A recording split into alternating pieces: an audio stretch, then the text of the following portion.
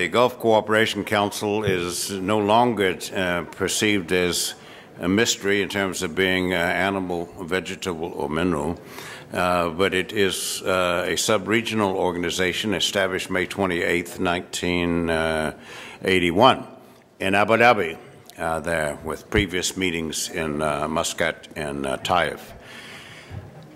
Consider the following to distinguish the GCC. David Bosch will introduce our speakers, that when it was founded, unlike the European Union, which also was founded with half a dozen countries, there was no previous institutional economic tie or relationship among the 6 countries, as there had been in Europe with the coal and steel community dating from the late 1940s. Secondly, just as the European Union was being founded, there was an emotional aspect among the European countries. Their economies had been devastated. One country, disciplined, organized, single-minded about a single issue, namely Nazi Germany, put 19 countries on their back. Only Great Britain, which at times seemed to be weak, wavering, and withdrawing, withstood that onslaught. So there was an emotional aspect of despair and desperation and palpable need, concern, legitimacy of interest, and foreign policy objective. There was no such experience, emotional, empirical, actual, or otherwise, that brought the 6 GCC countries together. Thirdly, the European Union could proceed, did proceed, would proceed because it knew it had its back covered.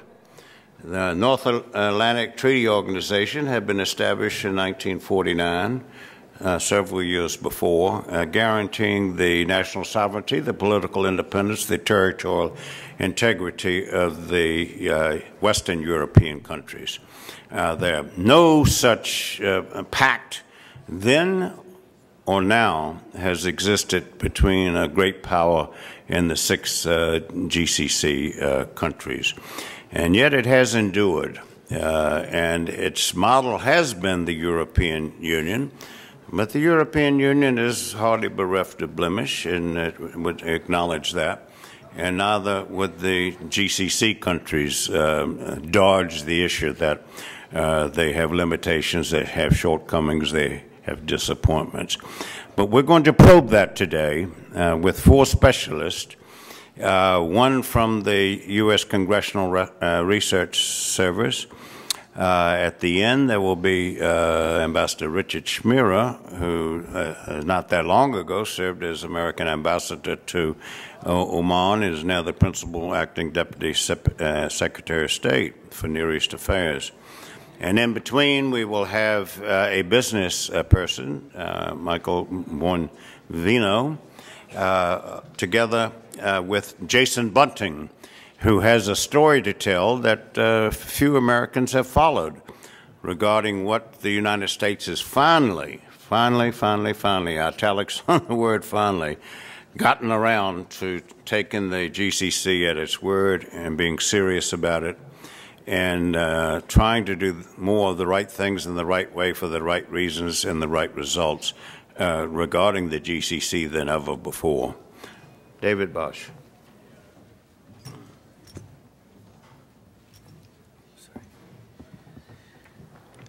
Ladies and gentlemen, I think all I need to do is introduce the speakers, and we'll just start very quickly with Mr. Jason Buntin, who is the Director for Europe and the Middle East at the Office of the U.S. Trade Representative, known as the USTR. Mr. Anthony.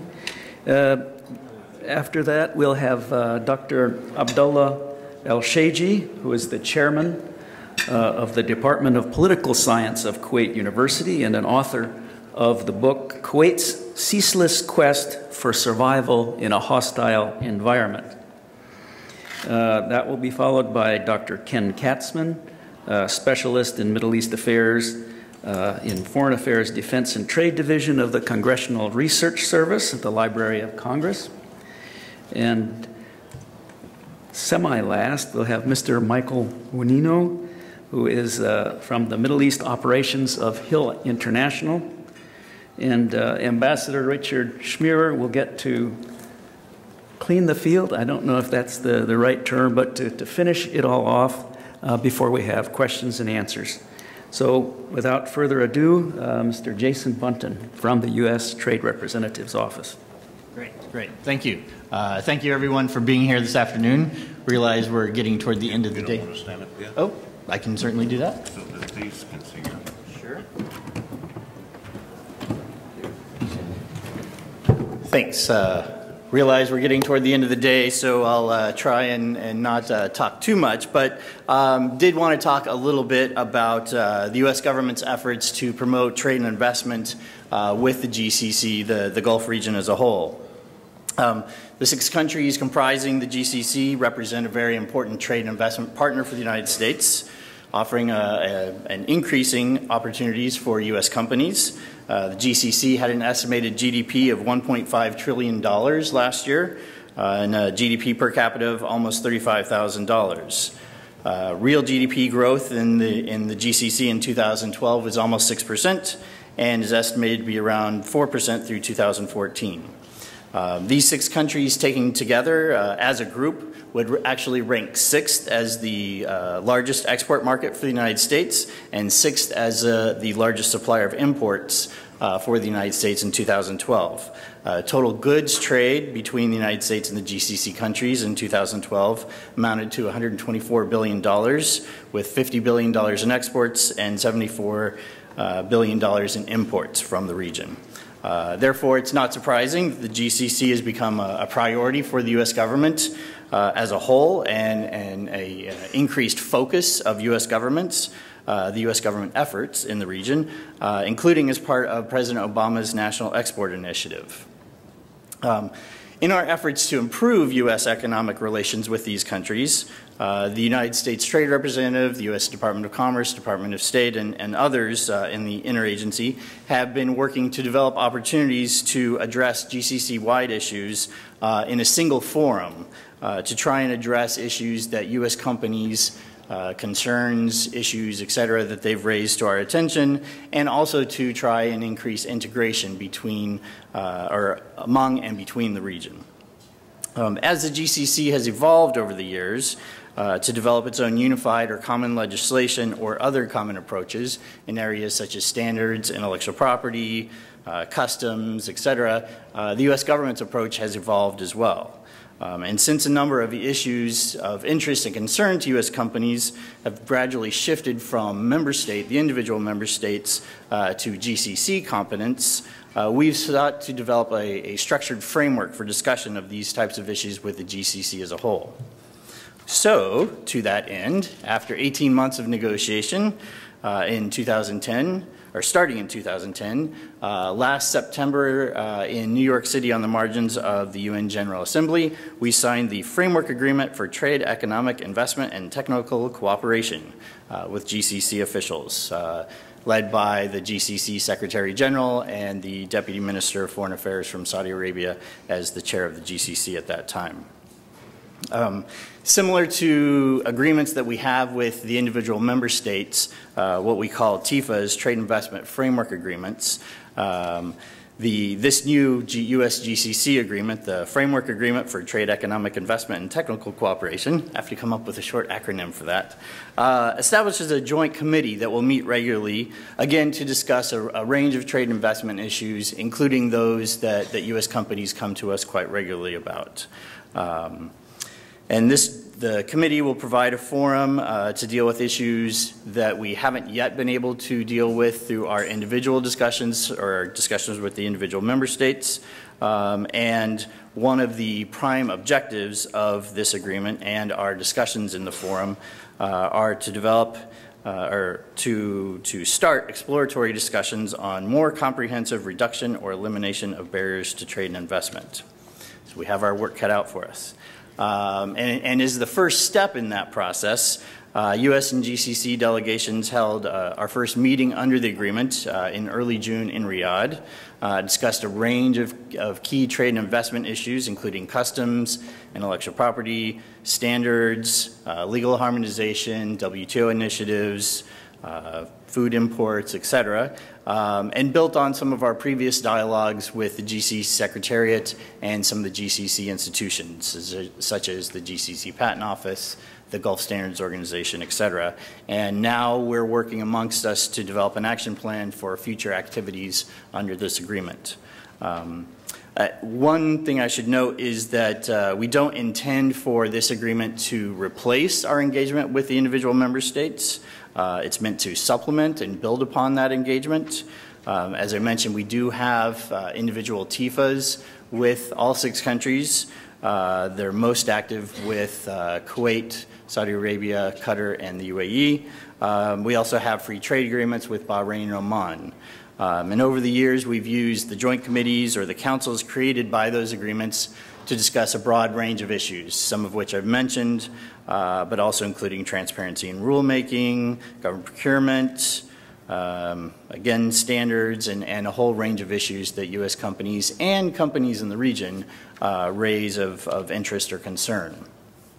And that's actually one of the, I guess, primary benefits or primary objectives of these types of agreements is to provide an opportunity to work with the private sectors in both regions to develop initiatives to try and address bilateral trade and investment issues or concerns and remove any types of impediments. So for example, last September we had our last free trade agreement council, I guess it's called, meeting in Oman, discussed a range of issues, and we're now planning to have our next TIFA council meeting here in Washington with Saudi Arabia and a range of officials from Riyadh. On sort of a broader trade and investment front, with events in North Africa starting in early 2011, it's become more apparent that we share common interests with the GCC and others in having economies in that region characterized by inclusive growth and job creation. So we've been working with those countries to develop initiatives that might assist in that process.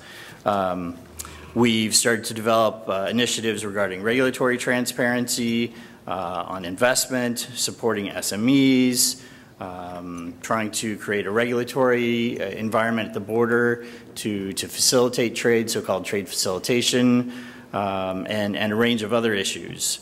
And as we've consulted with other countries in the region, we've realized that these aren't just U.S. Interests or initiatives, that they really are, or there really is broader support, including amongst the GCC countries, and so we continue to work on those types of initiatives.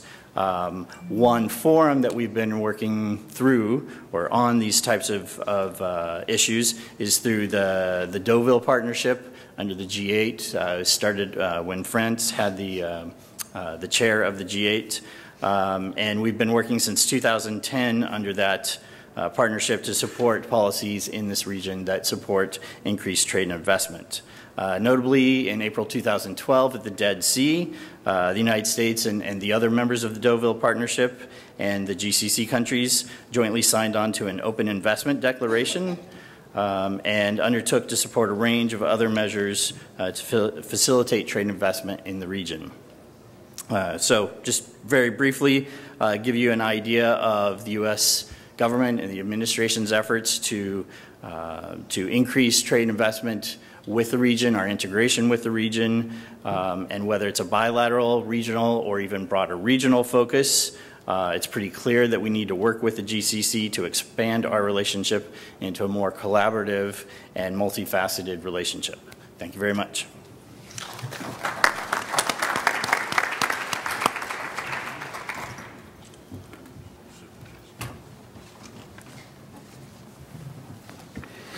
Well, the next speaker that we have is Dr. Abdullah AlShayji, the chairman of political science from Kuwait University and author. Dr. AlShayji. Thank you. How much do I have? About 10 or 12 minutes. Okay. Thank you, Mr. Chairman. Good afternoon, ladies and gentlemen, after a long day. Thank you, John, for the invitation. And this is my third year in a row for coming to this wonderful and I think one of the best conferences in Washington to discuss the bilateral Arab-U.S. relations. My talk today is about the GCC perception, or what I call it, the trust deficit between the GCC and the United States, the important ally and patron and guarantor of security for the Gulf countries. And after Prince Turki Al Faisal's speech that was very eloquent and pointed with a lot of important messages, I think I'll build up on that and maybe elaborate a bit more as an academic and professor who follows United States policy very closely and who is interested in peace, tranquility, stability, and security for our vital region in the world, not only for us, but for the rest of the world. Unfortunately, lately there has been a lot of worries from the region. Things are not well between the United States and its Gulf allies at this stage, unfortunately. Although that does not mean that we are, as I said yesterday at CSIS, we're getting a divorce or we're having a second wife here. It's too early for that, but things are really getting to a level that the Saudis, for instance, who are the major country in our block of the 6 countries that form the GCC, are fuming and are sending direct messages.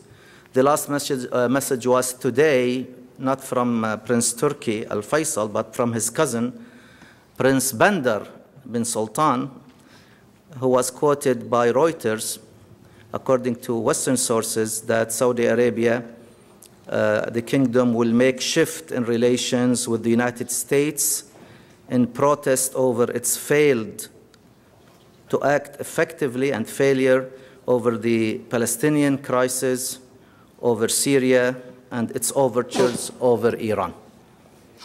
So this is serious stuff, and what we heard also from Prince Turki has to be really taken seriously, and the United States has to probably, with the new administration, and I see from the State Department, a lot of newcomers at the State Department.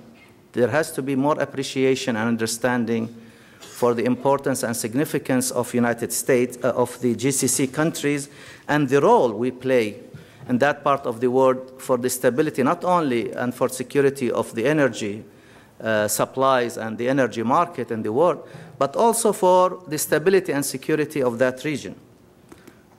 I'm here, I want to remind the audience here with what former ambassador to Kuwait, Richard LeBaron, and he's now a visiting scholar at the Atlantic Council, Rafiq Hariri Center in the Atlantic Council.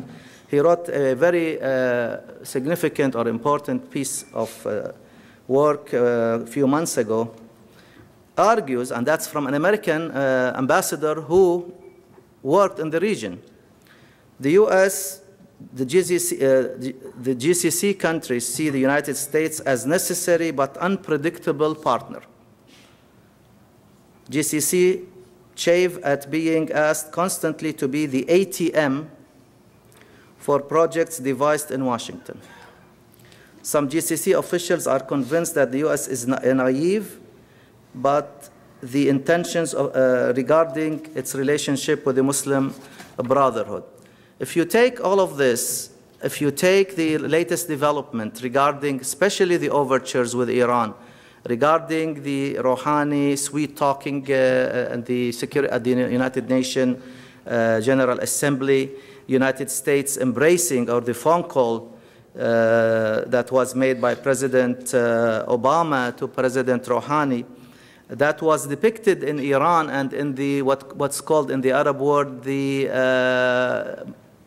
resistance axis as a caving in of the Americans to the Iranians, and it was depicted as victory. That really tells us that there has to be a lot of work done by the Americans to convince the GCC states that a deal won't be done without taking under consideration their demands, their security, their needs, and it's not going to be, the deal won't sacrifice the interest, the integral interest of the GCC country.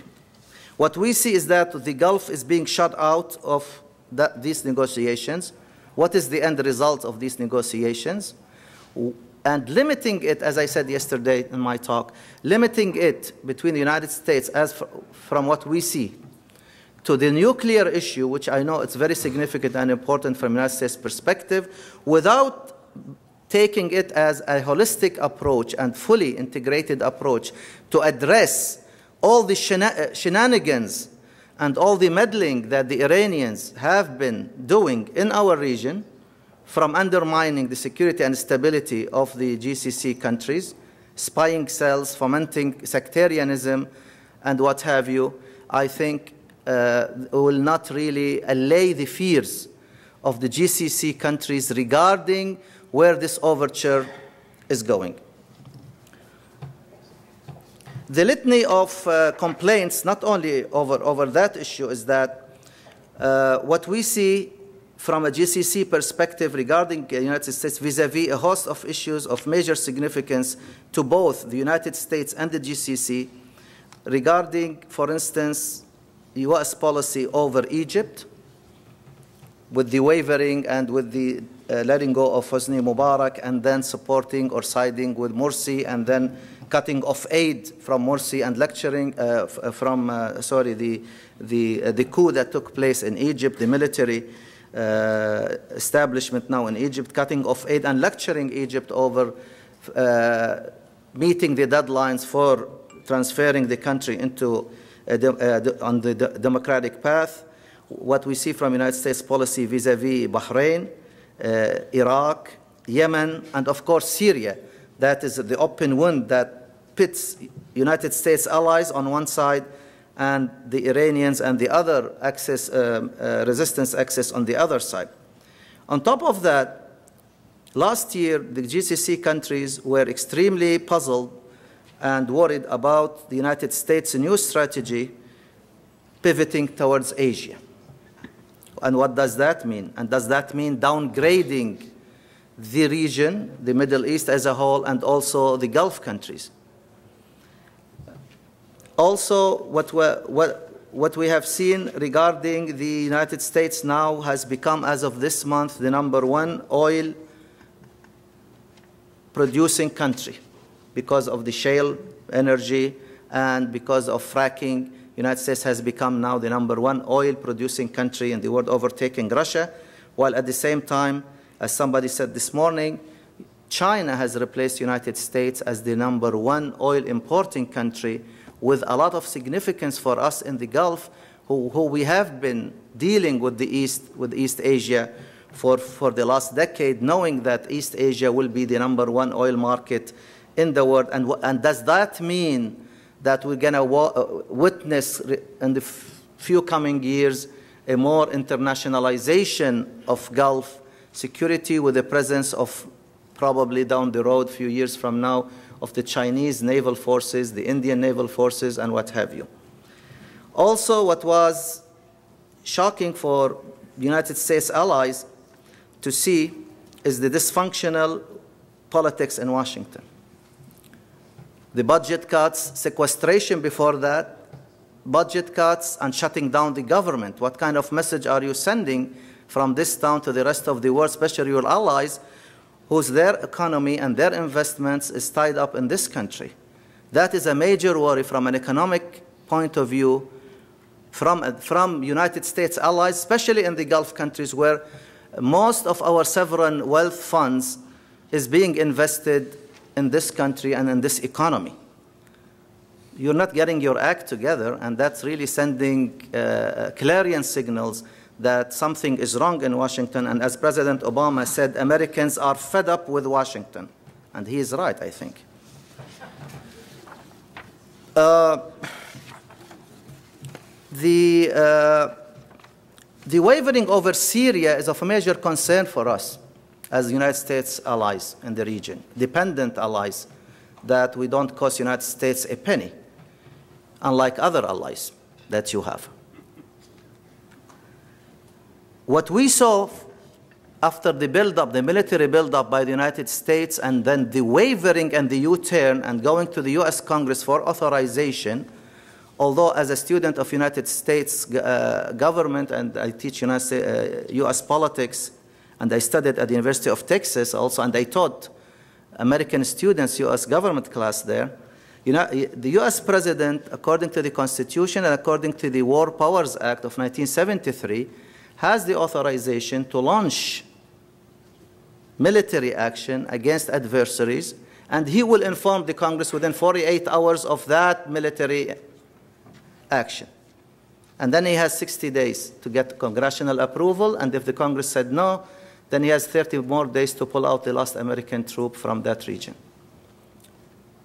So that wavering by this administration, by President Obama, sent really chilling signals for its allies, not only in the Gulf, even in South Korea, that you can get away with whatever any red line will be put by US President, and this is something that needs to really to be looked at by Washington, how the United States allies look at the United States wavering regarding Syria.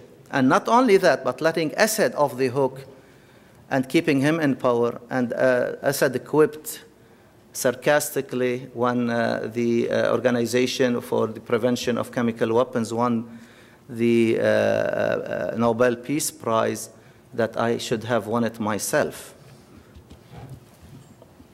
Now, the anti-United States axis in the region, the anti-United States allies axis, mainly Hezbollah, Syria, Iran, feel that they are emboldened. And Iran, if I'll tell you this, if it weren't for the biting sanctions, they wouldn't have even entertained the idea of sitting down and talking with the great Satan.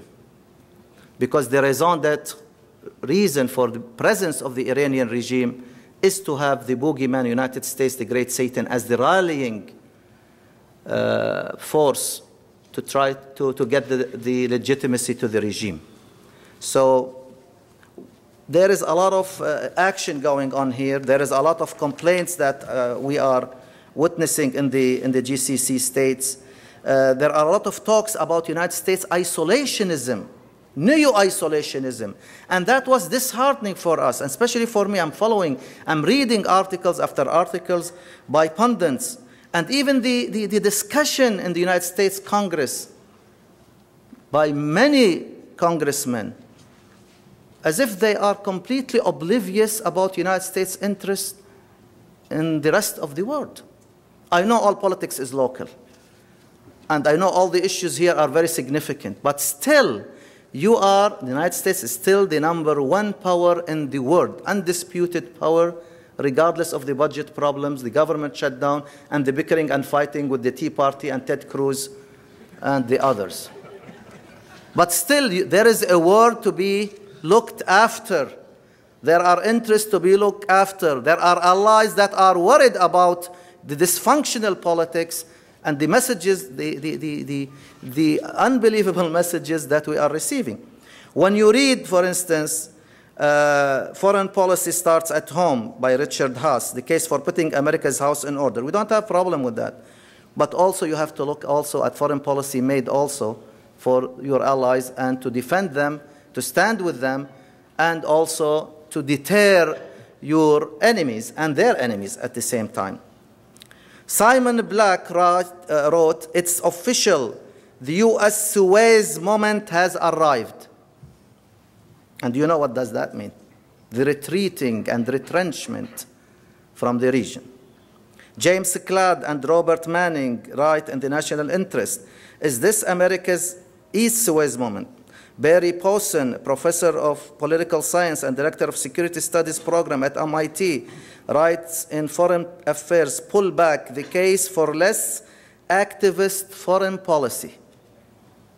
Roger Cohen wrote last September in the New York Times, "Anchorless word." And the U.S. Secretary of State John Kerry warned on the impact of the shutdown of the U.S. federal government and its impact on U.S. foreign policy. U.S. President Obama canceled for the third time his visit to the largest Muslim country, Indonesia, the most populous Muslim country and the fourth most populous country in the world after the United States, and scrapped his visit to Asia, missing the APEC annual summit. Richard Heyderian, a legislative foreign policy advisor in Manila, Philippines, an ally of the United States, not in the Gulf, in the New York Times complained on behalf of many U.S. allies. When Robin Wright evoked the conspiracy theory in the Arab world, and in particular in the Gulf, with her provocative column in the New York Times last September 28, imagining a remapped Middle East on how 5 countries in the Middle East become 14, including splitting up Saudi Arabia into 5 separate countries, without dwelling into the strategic divergence over Iran, Syria, Egypt, and the Middle East peace process between the GCC states and the U.S., then all of these divergences, which are more divergences now, unfortunately, we have more divergent issues without looking eye to eye to these issues than convergence issues. Then all of these divergences are bound to force questions by both the leadership, intellectuals, and in many circles on how can the United States be a reliable partner when President Obama can't even get his own house in order.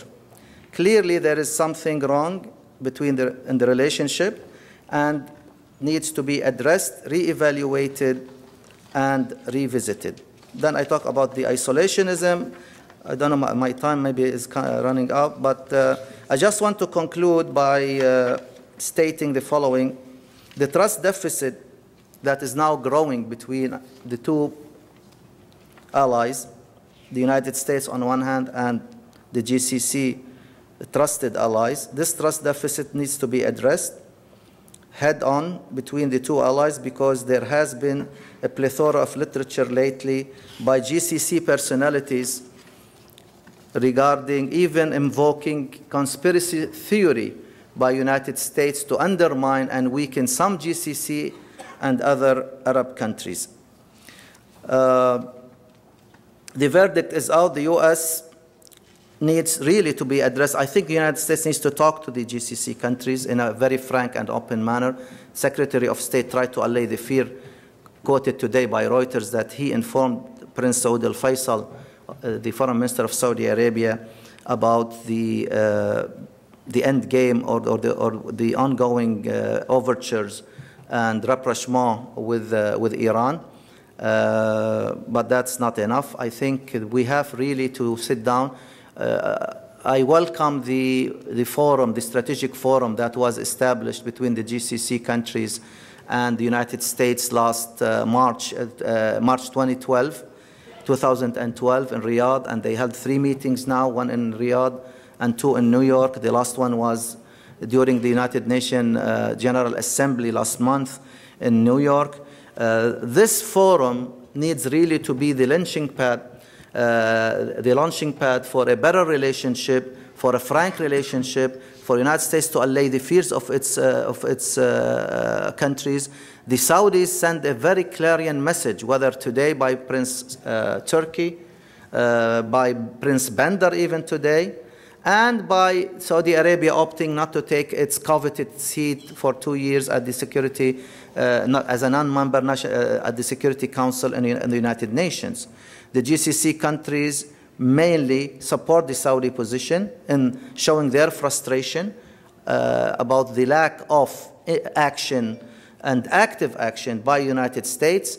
And I think the message has to be repeated in this town, that we are a trusted allies, but we do not see eye to eye at this stage with the United States. And this is unfortunate, because we have a lot in common, we have a lot of interests in common, we have a mutual interest, but unfortunately they are being squandered by bad politics. Thank you. Thank you to the National Council, again, for having me as a speaker.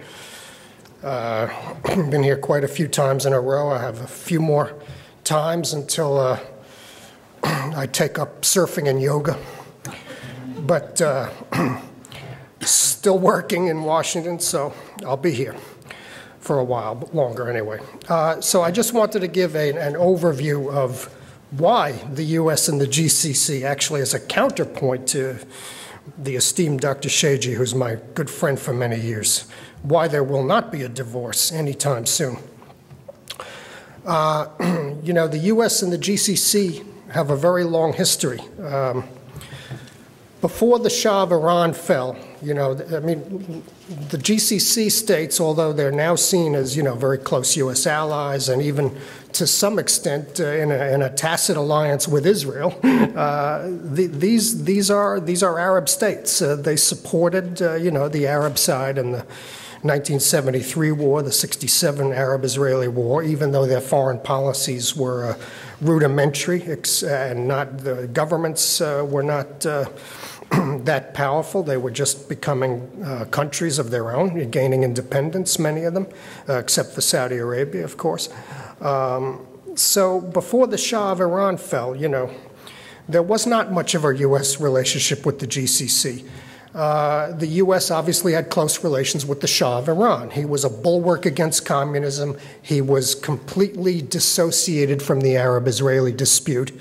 As much of the Iranian people are, the government is very much trying to prevent any settlement of that situation, but the people of Iran really do not take an active interest in the Arab-Israeli dispute to any great degree. Saudi Arabia, you know, was obviously a U.S. ally, but Saudi Arabia concluded that it was in its interest to be in an alliance with the United States. The kingdom felt itself in the, as I say, 60s and 70s as threatened by Nasserite, revolutionary, Marxist, and communist movements, and the United States was against that. So the Saudi kingdom felt that they could put aside the issue of the U.S. alliance with Israel and justify the alliance with the United States. The fall of the Shah brought substantial change, and the Iran-Iraq War heated up in the mid-'80s.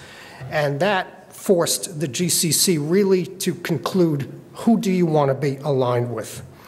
The smaller GCC, all the GCC countries face the exact same threat from the Islamic Republic of Iran, the new revolutionary regime, that the United States did in terms of terrorism, etc. Let's not forget, you know, in the mid-'80s, Iranian pilgrims did the Hajj in Saudi Arabia and went on large demonstrations and riots that unsettled the kingdom. Saudi Arabia's embassy in Tehran was attacked. In 1983, pro-Khomeini Iraqi Shiite groups attacked the U.S. and French embassies in Kuwait City and bombed the emir of Kuwait's motorcade in May 1985 and actually injured him slightly. Bahrain accused the Islamic Republic of supporting, fomenting unrest and actually a coup attempt in 1981. Then there were Iran's tactics in the so-called tanker war of the mid-'80s, where Iran was launching missiles on Kuwaiti oil loading facilities. This brought Kuwait into an alliance with the United States for the first time ever. Prior to this time, the U.S. relations with most of the Gulf states were very, very tenuous, very not really close at all. Kuwait particularly, UAE, not much of a relationship. Qatar, very, very rudimentary relations. Obviously, we had the alliance with the Kingdom of Saudi Arabia. We had the naval presence in Bahrain. And Oman, the U.S. was just starting to forge an alliance with Oman with the facilities access agreements of April 1980. So Iran's tactics in the tanker war, as I said, firing on Kuwaiti oil loading facilities. Saudi air forces, with apparent help from the United States, fended off an Iranian Revolutionary Guard flotilla that was sailing 200 boats, Iranian Revolutionary Guard boats, sailing toward the Saudi coast, and the U.S. Cooperated with the Saudis, and the Saudi Air Force drove the flotilla off. So the Gulf states were realizing that they could trust, they were all backing Iraq in the Iran-Iraq war, you know, So this was where they were aligned. Then Saddam Hussein invaded Kuwait in August 1990, as we all know. At that point, the GCC states realized they could trust neither Iraq nor Iran. So the GCC states were without anybody to trust in the region itself. And at that point, the GCC states concluded they needed a solid, permanent, strategic alliance with the United States. They could not rely on balancing Iran and Iraq. They could not rely on tilting. That had proved a failure.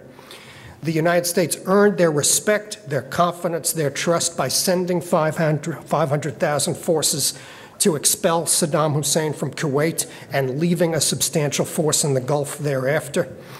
The GCC states then, as I said, decided they needed the strategic alliance, and they decided to forego their concerns about sovereignty, about U.S. troops on Arab territory, Islamic territory, and they decided to sign defense cooperation, formal defense cooperation agreements with the United States. Formal agreements were signed with Kuwait, Bahrain, Qatar, and UAE. They remain in force. The facilities access agreements that were signed with Oman in 1980 remained in force. Saudi Arabia, a little more sensitive about Islamic sentiment, hesitant to sign a formal pact, but continued informal memorandum of understanding informally. U.S. forces remained in the Gulf to help contain Saddam Hussein through air operations such as Operation Southern Watch, which was run out of Saudi Arabia.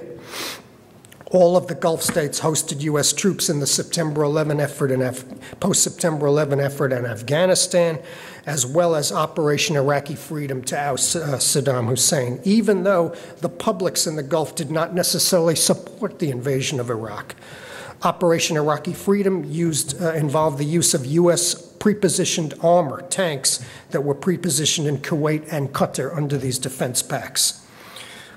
Even with the U.S. involvement in Iraq ended, the mission in Afghanistan closing down, the U.S. relationship with the Gulf states is as pivotal as ever, and it's now heavily focused on the Iran issue. Iraq no longer is a strategic threat to the region. It has no WMD programs. Its military cannot project power outside of Iraq. It's pretty much got its hands full keeping security inside Iraq.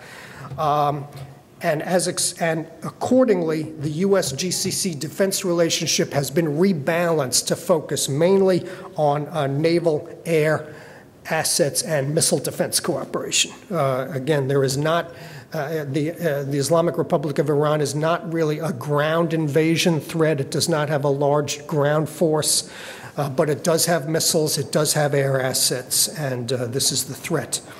As I said, the defense pacts are still operative. There's about 4,000 to 5,000 U.S. military personnel in each of Bahrain, Qatar, and UAE, almost exclusively Air Force, Navy, and Marines.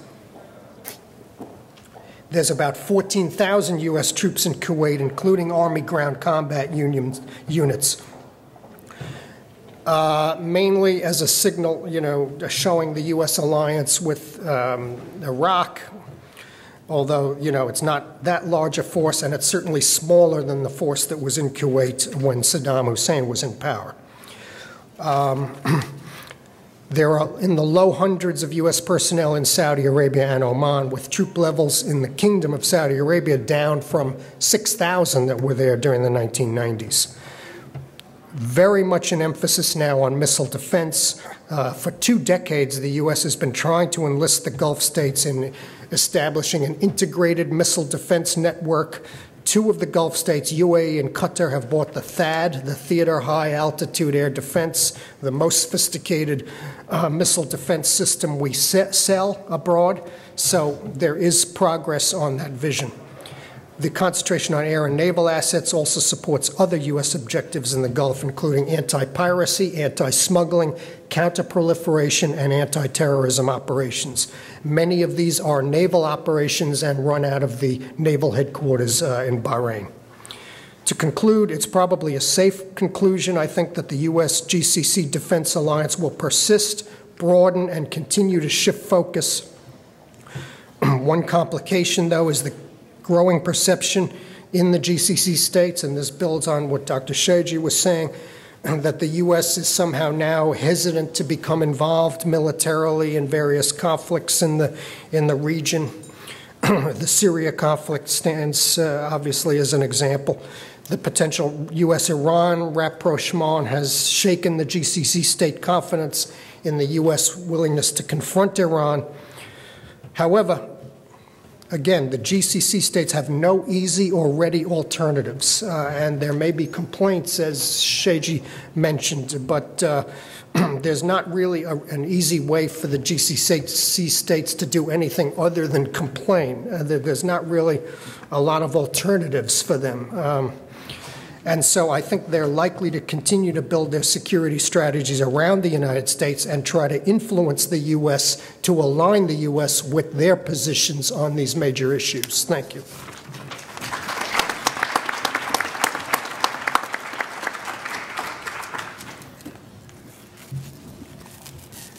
Next, we have a speaker, Mr. Michael Buntin from the company Hill International from Middle East Operations.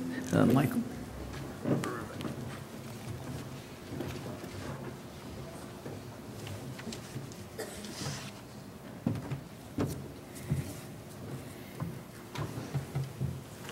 Good afternoon.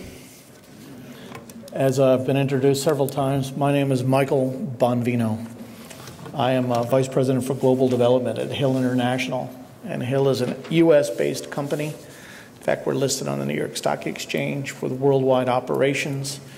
Our forte is project construction management. We provide significant project risk, cost, construction program, and project management worldwide, and have a very strong presence in the Gulf. We've been there 27 years. We went there with 4 people in the mid-'80s. We have 1,500 plus people there now. Our staff comprises of people from 42 countries. We find the GCC a very good place to do business. We found friendships, formed relationships, and have maintained a working relationship with intelligent governments and strong clients. We currently have about $80 billion worth of work underway in the GCC and Middle East alone. It's a significant portion of our company's worldwide portfolio. We see no end in sight. We have found some good friendships, some strong relations. I think we'll find the United States presence in the Middle East will be well received if we continue and try to do our best to continue forward with worldwide interests. The GCC, 6 countries, all independent, all different, all have a different culture, all have a different business practice. We've prided ourselves really in the scope and scale of the work we've been awarded. It's probably one of the world's most competitive award processes. And I've spent the last 6 years in Qatar. I've only recently returned to Washington, D.C. to undertake this new task. My background's architecture and master planning. I've worked in most of the North African countries. I've worked in Afghanistan, Jordan, Syria, Egypt, Sudan. They're all a challenge and they're all interesting in their own way. And Hill's been through all of those countries. I think in the past 24 months, I've been in 22 countries. So we find that in our years of experience, 27 years now totally in the GCC, there have been good times and there's been bad times. We've weathered some of the worst of the storms, and we're now there and well placed with strong relationships to move forward.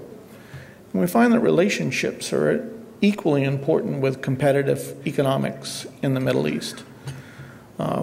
Doing what you promise you're going to do, delivering what you promised you were going to deliver, and establishing a cultural understanding of the client's expectations and needs has been really important. Again, it is a good place to do business, but it's not an easy place. There's no low-hanging fruit. It's a very intelligent community with a strong cultural sense of where it wants to take itself. I think our focus has been in civils. Over the years, we've probably built more towers and other big structures in the Middle East than any other firm. We also build airports, railways, harbors, water systems. We're working on some of the largest hospital projects in the world right now. Saudi Arabia has been a very good client for us. Their Ministry of Health is underway in a lot of the latest thinking in healthcare and health and science deliveries. So it's a good thing. And a part of this process, we partner. We do local partnering. We do knowledge sharing. We have a tremendous effort we make in training. We think it's really important that we involve the client, their engineering staffs, their managerial staffs, and our project decision making and delivery. We want to make sure that their infrastructure is going to be there for the long haul. They certainly have invested heavily in it.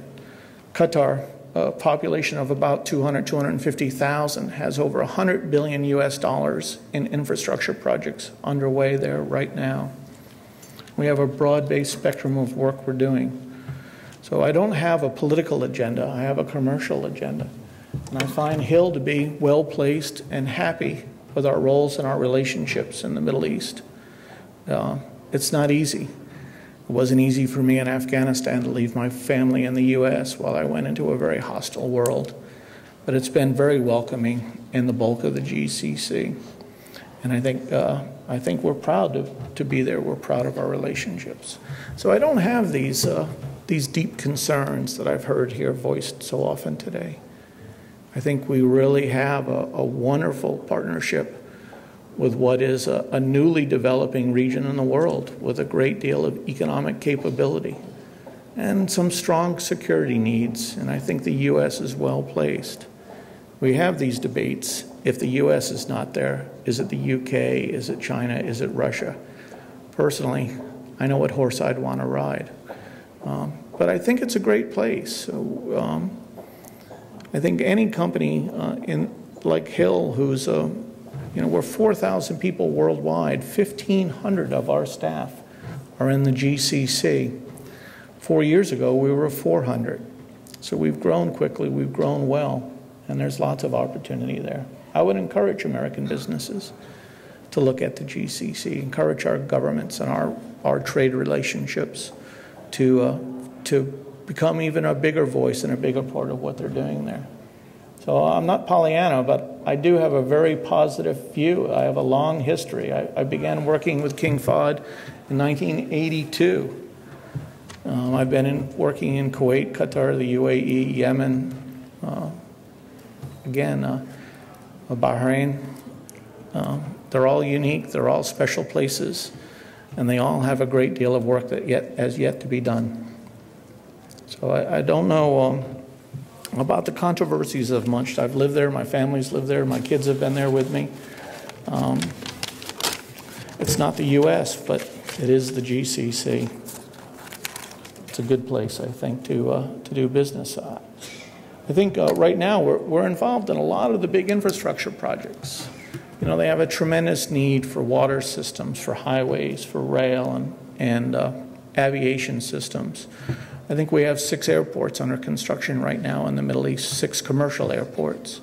I think we're doing 2 metro systems. We're doing, I've given up count right now. I think we have maybe close to 20 hospitals underway in the Middle East right now. Some of these hospitals are medical cities with populations of over 300,000 people.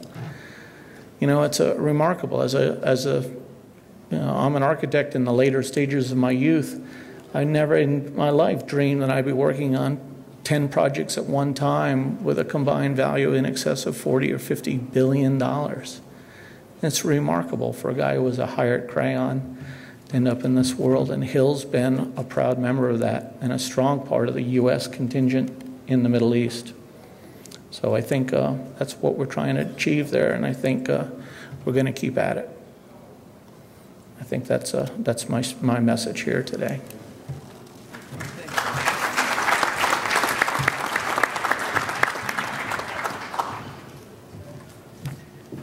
Thank you, Michael.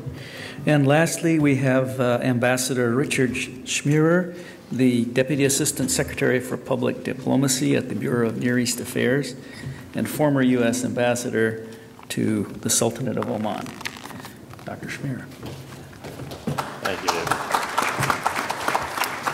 Well, thank you very much. It's certainly a pleasure to be here, and I'm very honored to be with such a group of distinguished panel members. And particularly thank you to John. I was very pleased to be able to host you and your groups in Oman when you came to our embassy. And so thank you for the opportunity to come back and meet with you here.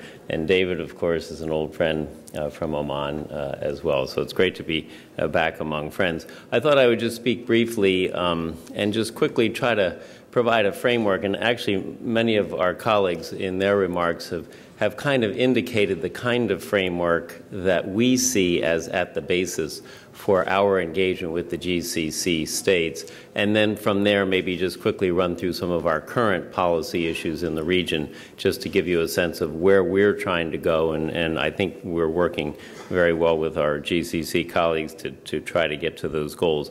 So I guess the kind of the framework that I would point out is one that I believe that we, the United States, and our GCC friends and allies share the same set of strategic goals for the region. And so we might differ on tactics, we might have days or periods when we have different views of how to get there, but I think we share the same strategic goals for the region, and I'll talk about that in a little bit.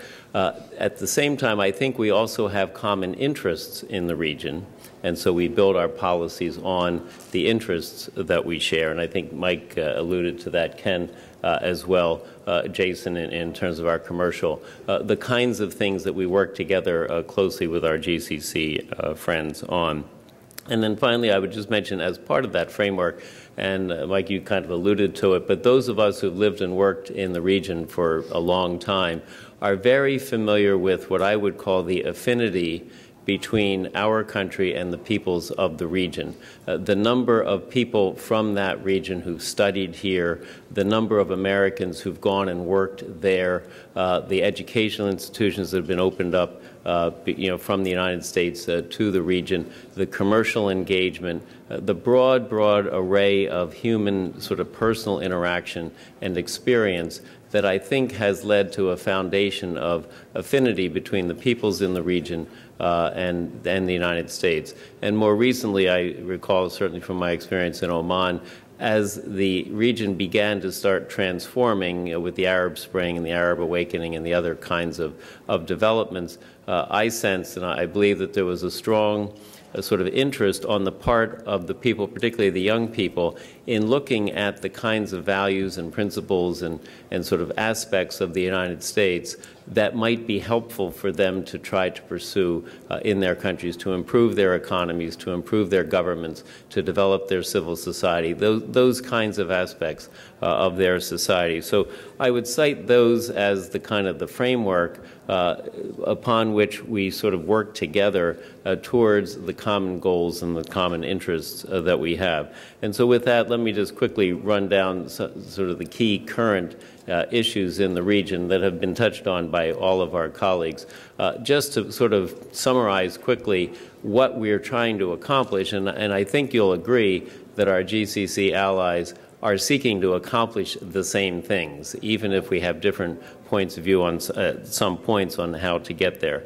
On Syria, the Secretary, in fact, is in Europe right now talking with the London 11 and others on how to move forward on Syria. Syria has been an incredible tragedy, and we have been seeking ways to try to foster or force a political solution. We don't believe that a military solution is the way that this is going to get resolved. So we've been looking for a political solution. The basis for that political solution we see as the Geneva Communique of the summer of 2012, and that communique basically calls for a transitional government mutually agreed upon by the opposition and the current government, which has full executive powers, and we believe that formula would lead to what we call for, which is the departure of Assad and his regime and the installation of a new transitional government. So we're aiming to try to bring the parties to the point where we can have another conference in Geneva that would move to implement the Geneva communique. And that's what the Secretary has been very hard at work on. At the same time, I think we all have to recognize, and as I mentioned, Syria today is a tragedy. The humanitarian situation in Geneva is just tragic, and we are working with our GCC friends, frankly, to try to provide as much humanitarian assistance to Syrians, both inside and outside the country, as possible. And the GCC countries have been very supportive and very generous, Kuwait in particular having hosted a donors conference for the Syrians, and we certainly have appreciated that. On Egypt, as you know, we're trying to do what we can do to encourage the current interim government in Egypt to implement the roadmap towards a return of an elected government as soon as possible, with as broad an election and as broad participation politically as possible. So we're trying to pursue that goal. I know our GCC colleagues are trying to pursue the same goal. I think we've had some different points of view as to how to best encourage Egypt to do what it says it wants to do, and so we'll continue having the discussion about how we help them implement the roadmap that they themselves have drawn up and have said they are trying to implement. On Iran, there have been some comments on Iran. Certainly, we've made very, very clear that while, yes, there is a new president in Iran, yes, there are some indications of potential movement in our discussions with Iran through the P5+1 on the nuclear file. We've made it absolutely clear in every time we've commented on this that it's deeds, not words, that we're looking for. And so while we want to encourage the new administration in Iran to be forthcoming and to deliver the deeds that are needed to genuinely address the nuclear file, we're not there yet. But we're trying to encourage any element that suggests that there might be a new way to try to get this resolved. There are the other issues with Iran that we are as much seized with as the others in the region. The destabilizing Iranian activities throughout the region are a cause of great concern, and we continue to engage with our allies and in other ways to try to push back against and respond to the destabilizing activities of Iran. I might mention Yemen, because Yemen is, to my mind, a bit of a surprising success story. I was in Oman as ambassador when the GCC brokered deal finally took hold, and it was a long, hard battle, and the GCC ambassadors in Sana'a and also in the GCC leaders in their host countries were very determined to help Yemen move towards a peaceful transition, and that's what we're watching unfold right now. It continues to be a challenge, but I think the GCC deserves great credit, and we and others have been there working with them. But the GCC has had the lead on the great success that is the current process to bring a transition Yemen into a new government while holding the country unified. Another story that I think is underreported is Iraq's integration into the Arab region once again. This has been a tremendously successful year in terms of Iraq-Kuwait rapprochement.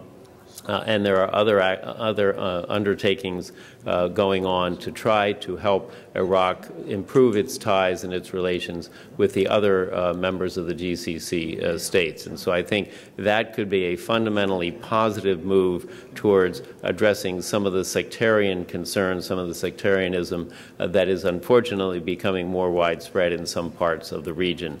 And so we've worked very closely with Iraq and with the GCC to try to move forward Iraq's better integration into that part of the region. And then finally, let me just mention the Middle East peace process. I think you're aware that the Secretary has just had another meeting with the representatives from the Arab Peace Initiative, and we certainly recognize that among the Arab countries, and in particular the GCC countries, there's a very important role to be played by those Arab countries and those Arab leaders that are looking to support the effort to finally end the conflict between Israel and the Palestinians. And we've seen great progress and great courage by GCC leaders and others in the Arab Peace Initiative and in providing support, both sort of rhetorical or political support, but also economic support. The Palestinians do need economic support. They need immediate support, and the GCC countries have been in the forefront of providing that. But they also need longer-term investment and economic development support. And that's going to be a very, very important part of the ability to bring a peace agreement forward, which enables two states to exist, both viable, both successful, both offering bright futures for their people. We need to ensure that the Palestinians do have a viable and good economic future. That is going to require a commitment and support by the Arab countries, and particularly, as Jason pointed out, many of the resources in that region are from the GCC. So they are playing a very helpful and an important role in the current effort to try to bring about a Middle East peace. So in all of those areas, there may be disagreements from day to day on tactics, on a particular approach or a particular decision, but we're very confident that we and our partners in the GCC share a common vision for the region and really share a common commitment to trying to help all of these countries and the region as a whole progress. And so, yes, there's cause for concern when there are disagreements on approach, but I'm quite confident that our level of diplomatic engagement, as we're witnessing just today with the Secretary meeting with two of the GCC foreign ministers in Europe, that level of engagement is really extremely strong, and I know will continue as we continue to address these extremely difficult issues. So anyway, thank you for giving me the opportunity. I look forward to some discussion. Thanks.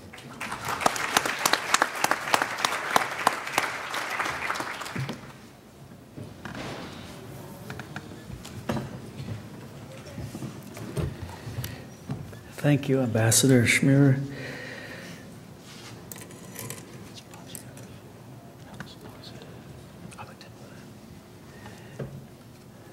The first question actually is for Ambassador Schmierer, and it says, you mentioned that the Secretariat is working, or the Secretary is working towards bringing the rebels and the regime to a point where they can agree on a new interim government. What about the deep fragmentation among the rebels? And I think the real question is how does the possibility look of at this point of forming such an interim government? Should I come up?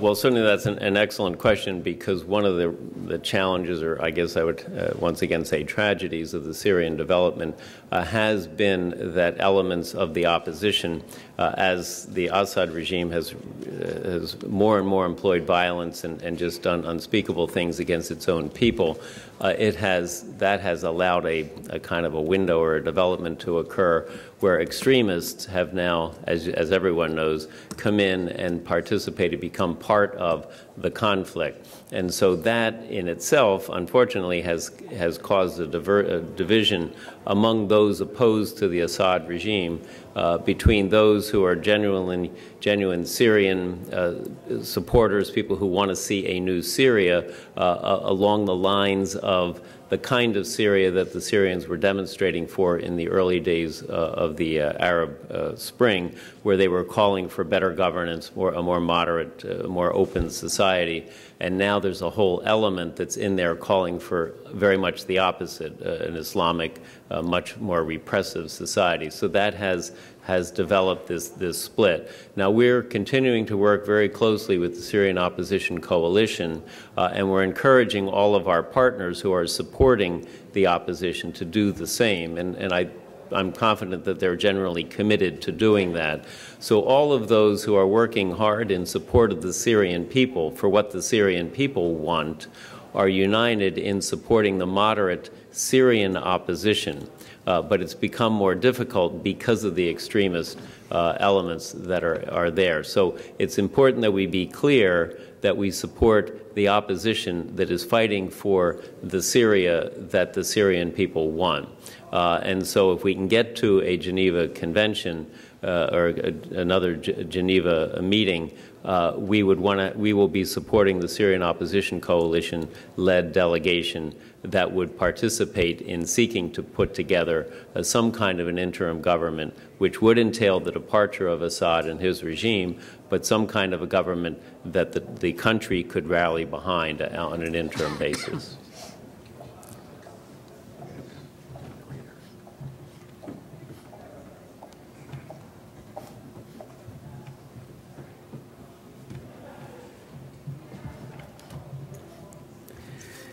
Well, I have one that's a clarification, an interesting one from a Commodore in the Saudi Navy. He said to clarify about the 200 Iranian boats, I think that Dr. Katzman mentioned. He said, it did not actually happen. He said, I was at sea at that time, but it was only a radar images problem. At any rate, things slip into the intelligence, that you never know about. I'm not going to comment on the clarification. I have another question here. We have a sort of a definition of the U.S. as the only indispensable power. And this term has been used, not so much today, but we heard about it in terms of being a necessary partner for the GCC states. And I sense that there's a disagreement among some of the people on the panel regarding how indispensable the United States is as a sort of a key defense ally at this point. And I just would like to see if maybe Dr. AlShayji and maybe Dr. Ken Katzman would both comment on that as far as whether there are any real logical alternatives. Dr. AlShayji.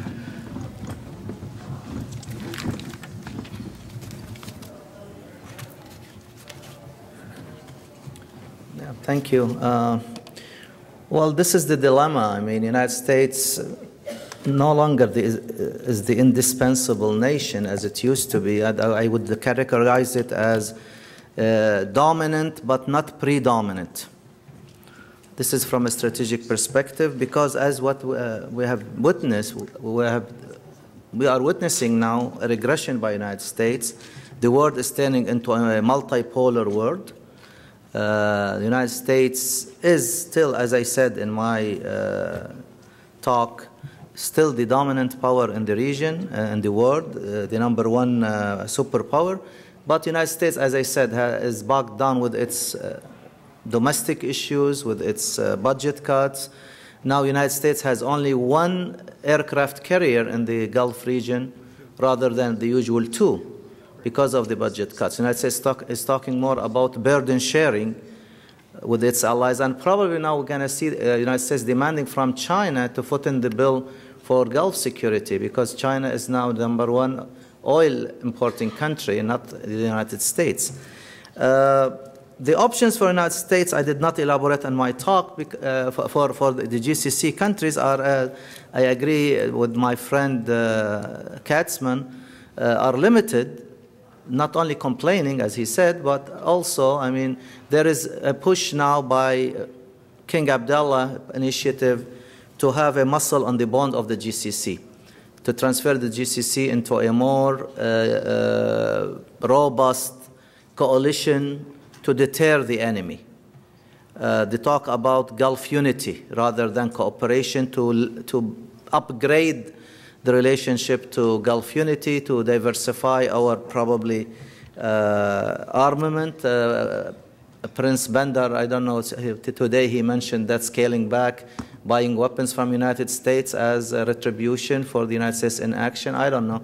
But the options are very limited, but we could, as I stated, have more input regarding Gulf unity, the initiative by King Abdullah of Saudi Arabia, in addition to diversify our, in a multipolar world where the United States wants to have less footprints in the region, to have also other options, but still, I mean, this is a long way ahead of us. I don't foresee Chinese naval forces or Indian naval forces in our neighborhood in the Gulf anytime soon, but this is something that will be happening down the road. Just, yeah. Okay. Yeah, they asked it to. Every December, the GCC meets, and every time they issue a communique saying we're going to form a unified military and we're unifying the command structure and we're forming a joint force, and where is it? When does it ever happen? Never. The UAE participated in air operations in Libya, Qatar. They did it because the U.S. was training them. The missile defense network I talked about is finally starting to take some embryonic shape because the U.S. is explaining it and selling the equipment. The idea that the GCC is going to do this on its own is just preposterous. It's preposterous. So I think, you know, the U.S. is absolutely indispensable if the GCC are going to defend themselves. There is no way they're going to do this by themselves.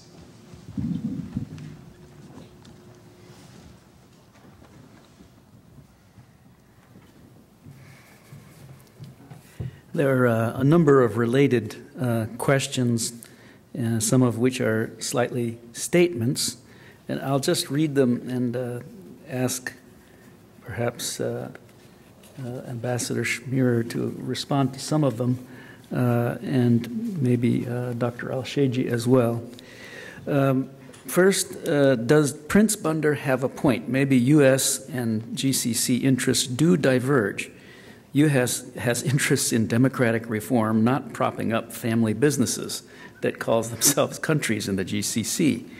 Well, that's more of a statement. In terms of U.S. interventionism or isolationism, I often feel we are damned if we do and damned if we don't.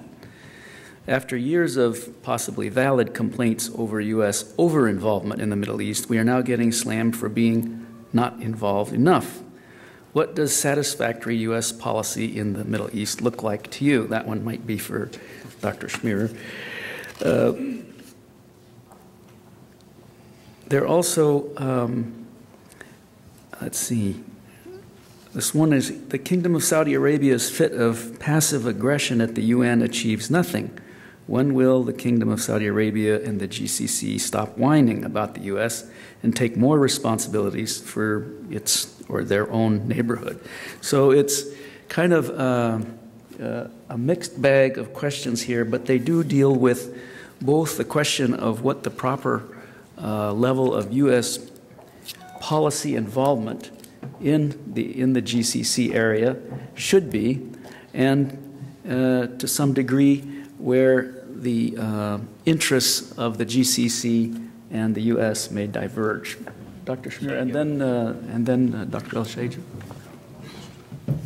Well, thanks, David. I did see what Prince Bandar said. I also saw what the Secretary said in response, which was to not accept Prince Bandar's thesis. But I think the way I would look at it is what's happening is not that the United States has fewer interests. I think the global community continues to actually grow smaller and more closely knit.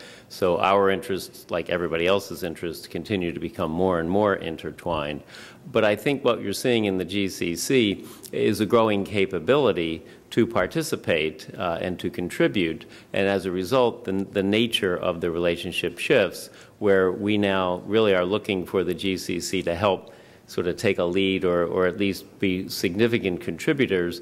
Ken mentioned Libya, the Libya example, but in general, they've been significant contributors, as I was pointing out, in a number of the key regional issues that are of great concern to us as well. So I would say that our interests continue to align very well. But the ability of the GCC states to bring their resources to play is a very important part, particularly as people have pointed out. The U.S. obviously faces certain constraints in terms of our current sort of economic and other considerations. And so having strong partners like that is of greater interest to us, of greater need to us. The other point was kind of alluded to that might be interesting just to try to clarify. The U.S., as you know, has certain values and certain principles which it supports and promotes. It always has done so. It always will do so. That's who we are. But under different circumstances, in different places at different times, we take different approaches to doing that. We believe all countries would benefit by considering looking at the kinds of principles and values through which we organize our country and our society, because we believe that's a very successful model for doing so. So we want to encourage all countries to continue to do that. Now, some countries, maybe if they've gone through a revolution, are in a position to suddenly, very quickly, adopt a whole series of new principles that we think are helpful to them to succeed going forward. Other countries are going through maybe more reform or more gradual transitions. But that's, I think all countries are facing the need to be responsive to their citizens and to be open to ideas of how to make their societies function more efficiently. And we continue to encourage all countries, including the GCC countries and all the other countries in this region and around the world, to look at those values and principles. So in that sense, I don't see that they have one way of doing things, we have another, they have one set of interests, we have another. I think we all have these as common interests, and we want to work together towards those common goals. Did you want to? Yeah, thank you. Yeah, just briefly, in any relationship or in any coalition or partnership, the junior partner always has to suffer because of action or inaction by the bigger partner, and that's the United States. The relationship between the GCC and the United States has been and will always be asymmetrical, with the United States' favor. That doesn't mean that we are whining all the time and we have to get our act together, but we are paying a price of United States miscalculation also. This has to be remembered. Toppling Saddam Hussein and giving the Iranians the upper hand to run Iraq and to dominate the region is because of United States miscalculation. Iran is now having its high day because of United States action. The suffering in Syria because of United States and the West inaction and immoral approach to the Syrian mayhem. The relationship now, as we see it, is that this asymmetrical relationship is now, it's a one-way street in the United States' favor. The overture towards Iran, from our perspective, to add more to our worries, is, from our perspective, a zero-sum game. We would like it to be a win-win situation for the Americans, for the Iranians, and for the GCC. If you don't listen to your junior partners, then that's your right. But when things get messy and messier, as apparently they will, as Prince Turkey stated, by inaction in Syria, or by overture and détente and rapprochement with Iran and limiting that to the nuclear issue and ignoring or overlooking the other issues, especially the sectarianism that has been on the rise, and it's very detrimental to our region and to the GCC and to United States allies in the Gulf and Israel, then I think everybody will lose. It's going to be a lose-lose situation. So even though the United States is the larger partner here, but that doesn't mean that it should not listen and have a really take the concern of its junior partners under consideration for all parties to have a win-win situation strategy rather than a zero-sum game as it is now from our perspective. Well, just briefly, the problem is Rouhani said he wants to be more cooperative. I mean, what would you have us do? Would you tell him to take a hike? I mean, we can't really tell him to take a hike. I mean, he's saying he wants to change. He wants to be more cooperative. A great power, we have to say, okay, we'll give you a chance. We'll listen. We're skeptical, but we'll listen. What would you have us do? Say no, get lost? I mean, I'm trying to figure out what alternative. I didn't get your point. To listen to what? Rouhani is saying he wants to change the relationship. He wants to break out of the isolation. So, I mean, the alternative is to say, no, we don't believe you. Go get lost. We're not, you know, how would that play out? That's what I'm asking. No, the concern I'm talking about is not Rouhani. Rouhani is an employee under Khamenei. What Khamenei wants is the concern, and not what Rouhani. Rouhani is a front for the regime. I'm not asking, our concern is not talking to Rouhani or giving him the benefit of the doubt. The concern is delimiting the whole argument and the whole rapprochement over the nuclear issue and overlooking all other major issues that are detrimental to our interest and the interest of your allies and the interest of the United States in the long run. No, I agree with you. I'm just saying, as a great power, it's incumbent on us to not make a distinction between Rouhani's elected. He says he wants some change, and so the great power sort of has to say, okay, we'll listen, we'll give it a chance.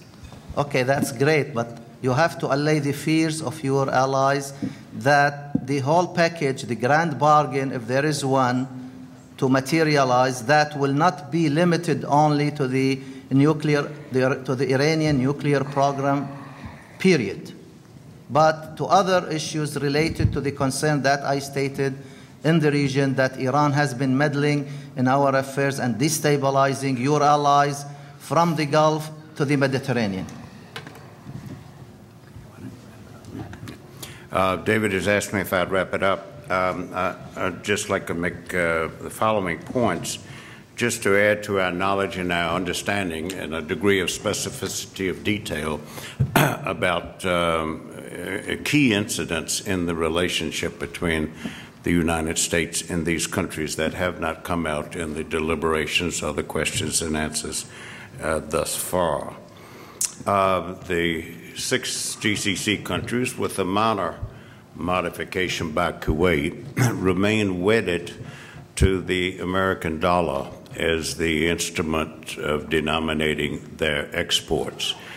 Now, they could have demanded that the United States, taking from them what the United States purchases in the way of goods, pay them in their own currency. That would be their right, their national sovereign right, but they have not done that, and it would actually fly in the face of harsh economic realities about the role of the dollar in global finance. But that they have stayed with the dollar through thick and thin has not all been successful. They have taken hits by doing this. Kuwait's idea conceptually have a basket of currencies there that would fluctuate. This would be protective, and the Kuwaiti population demanded that. And so there's that aspect that the others haven't followed Kuwait's lead. Translates into a net benefit for the United States, but not necessarily a net benefit for the GCC ministries of finance across the board. Secondly, this support for the dollar helps to perpetuate the ongoing preeminence of the American financial system, banking system, worldwide. That's no small thing. I remember being in Bahrain in 2002, a year before the U.S.-led invasion, when Saddam Hussein, I think on a Thursday, declared that henceforth Iraq's oil exports would be denominated in euros. And boy, did all hell break loose in financial circles, so much so that on Monday he reversed himself and said, no, we'll stick with the American dollar there.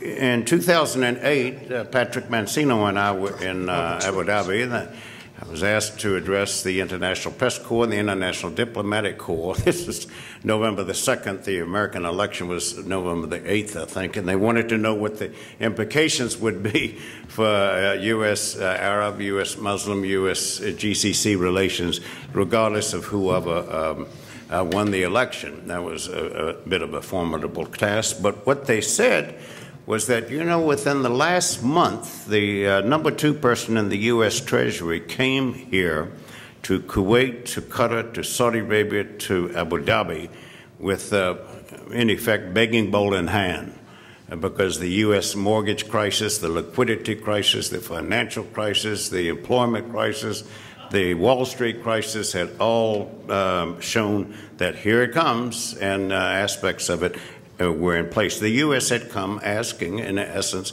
hey, fine fella, would you spare me a dime? And the reaction for the first time, told to me by ministers of finance in the region, was, I'll clean up my language here, look, goddammit, we're tired of being with you on the crash that has been generated by something on your policies or positions or actions or attitudes. We are really fed up with that, and we want to be with you on the takeoff from now on. And so the G20, in part, came as a result of that persuasive point being conveyed. And Saudi Arabia is a member of the G20, but it also represents the other 5 GCC countries.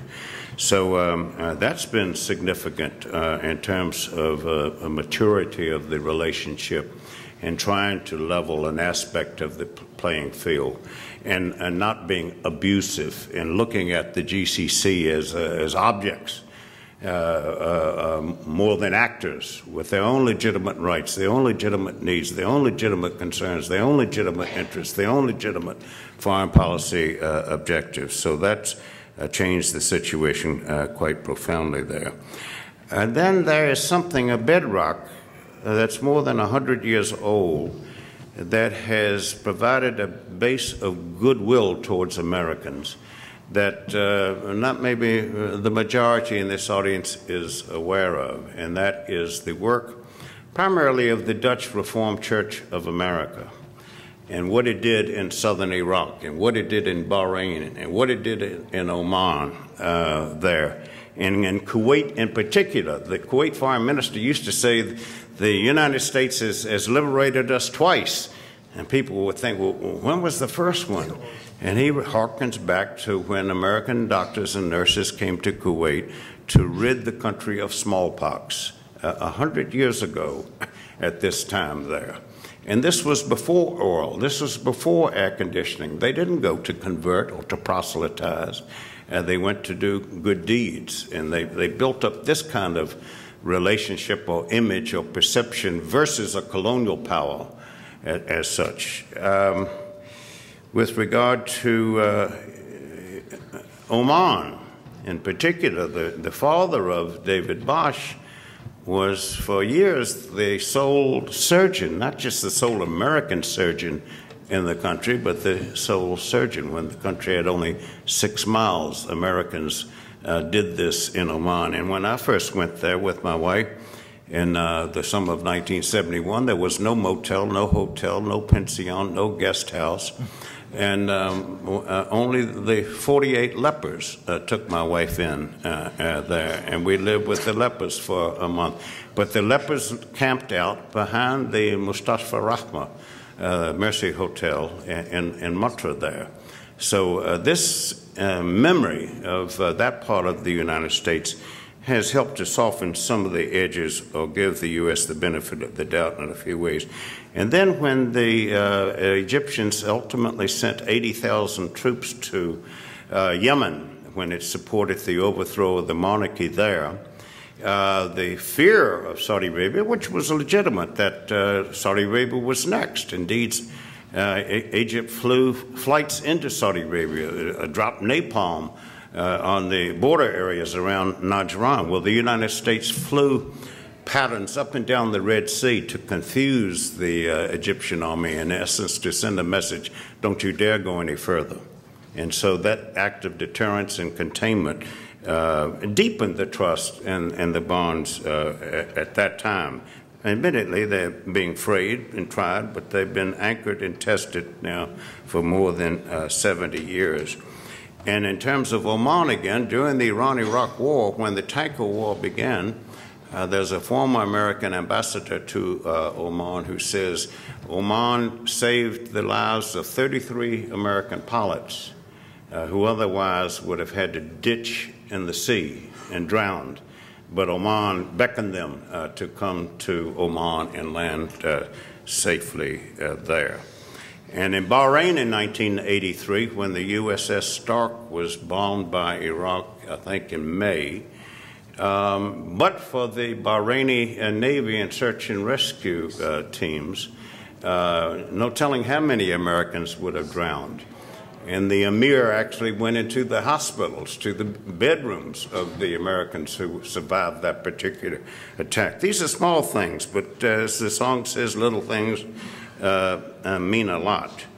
And then lastly, at the people-to-people level, I would invite anybody as guests. I think it's a conservative figure that some 300,000 GCC nationals have received their higher education in the United States, except for maybe 50 members of the Nation of Islam in the United States based in Chicago that have gone to study at the Islamic University in Medina and Qura University in Mecca. I'm not aware of a single American who's graduated from any GCC university. So you've got this enormous asymmetry in terms of feelings and experiences and understanding of one another. But the greater misunderstanding, I believe, is on our side. And it's partly linguistic, it's partly cultural, it's partly education, as I've just alluded to. But we're trying to make amends with that, with Jason Buntin's talking about finally taking seriously all 6 of the GCC countries and realizing we can't protect this relationship, let alone strengthen it, let alone expand it, let alone diversify it by accident. It's not on automatic pilot. He and others at this table are working to make that happen. And Abdullah AlShayji's tone is to be taken seriously there, of the senior partner needing to take into consideration empathetically, putting the big partner's shoes and souls and situations inside of the junior partners' needs and concerns.